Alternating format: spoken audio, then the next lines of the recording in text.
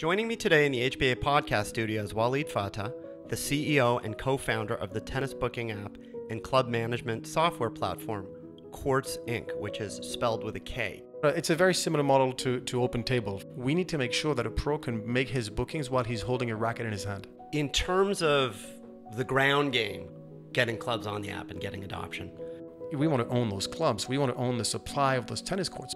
You're disrupting a market. Yeah. You're telling someone what you've been doing for the last 10, 20, 30, 50 years should be done differently today. In terms of Dubai, many people don't know, but there is a lot of a start. There is a startup scene there. There's a huge generation right now that were educated abroad, and that we're exposed to convenience, technology, and to the way of living in the West.